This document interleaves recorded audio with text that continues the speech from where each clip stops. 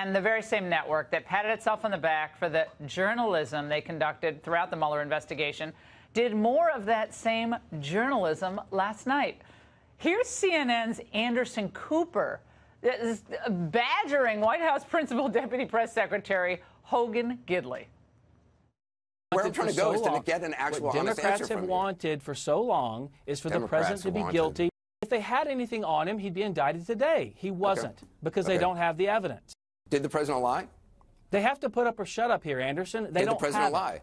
Did the president lie? I'm not aware of him lying. He hasn't lied to me. I feel bad that you're scared to say that your boss lied. It just seems. There's nothing. I just said I don't know why. I would is, not work in that situation. With me now is Hogan Gidley. Hogan, you know, I was like, I love watching on TV. You know what I would have said? Let's talk about your boss, Anderson. Let's talk about Mr. Zucker.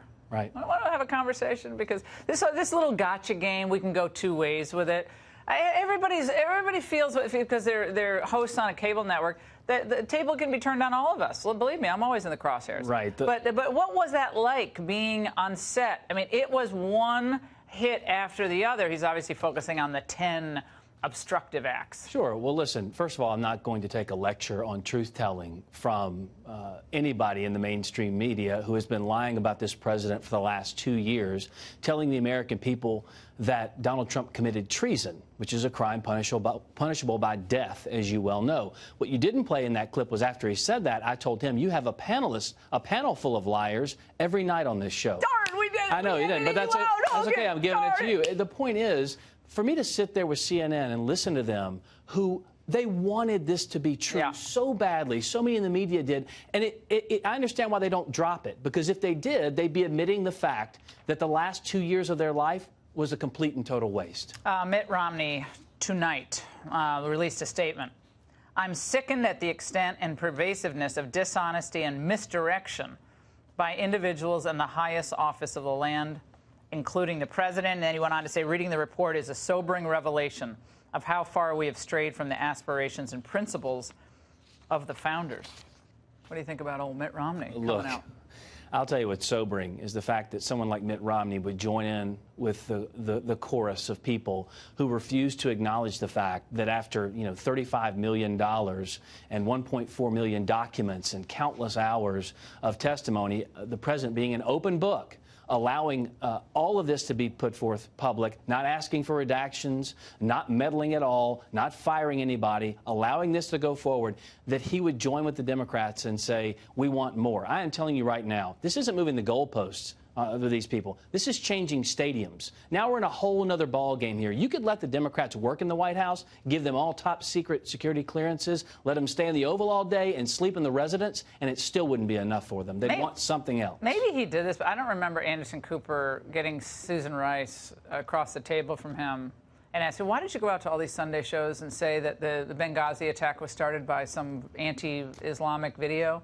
Why'd you do that? Like, maybe he did it. I'm forgetting it, but I don't remember the same ferocity of the criticism.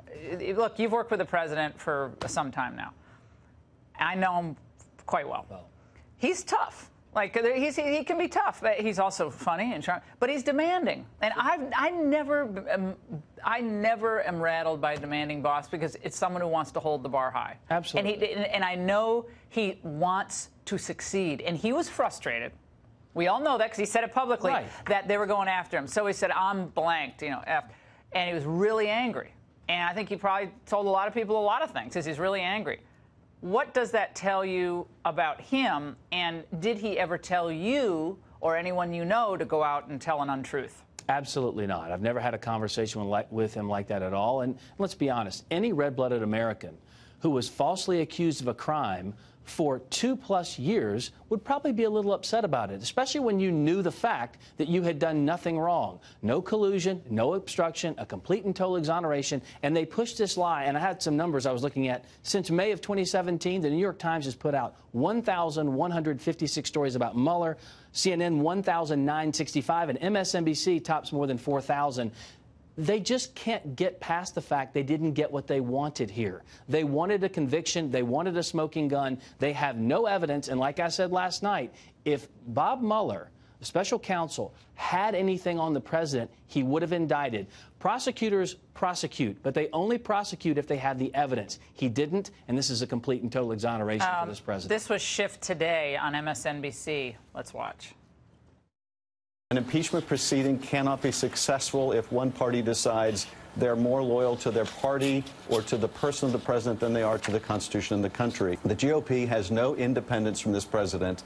It has made itself effectively a cult of Trump's personality. The president of the United States is too weak to confront Vladimir Putin when it comes to election interference, and as long as they interfere on his side, he may even be grateful.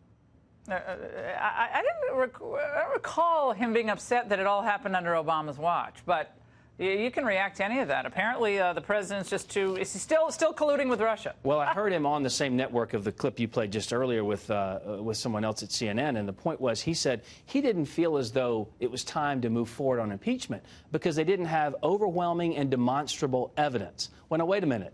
You've literally been telling America that you had the evidence. You've seen the collusion. You know it exists.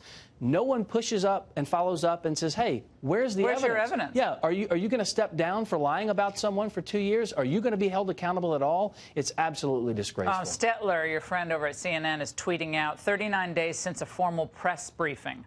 Not a sign of a confident White House. When's the next press briefing? I don't know. Look, the president makes those calls all the time. He lets us know if he wants us to go out, but we gaggle multiple times a day. We go out with the most successful. They don't want to gaggle. They want to get their faces on TV. Well, of course, they have to pad their own careers and get some contracts with networks. We know how it works, but we're not in the business of making them famous. All right, Hogan, thanks so much for being on with us tonight. We really appreciate it.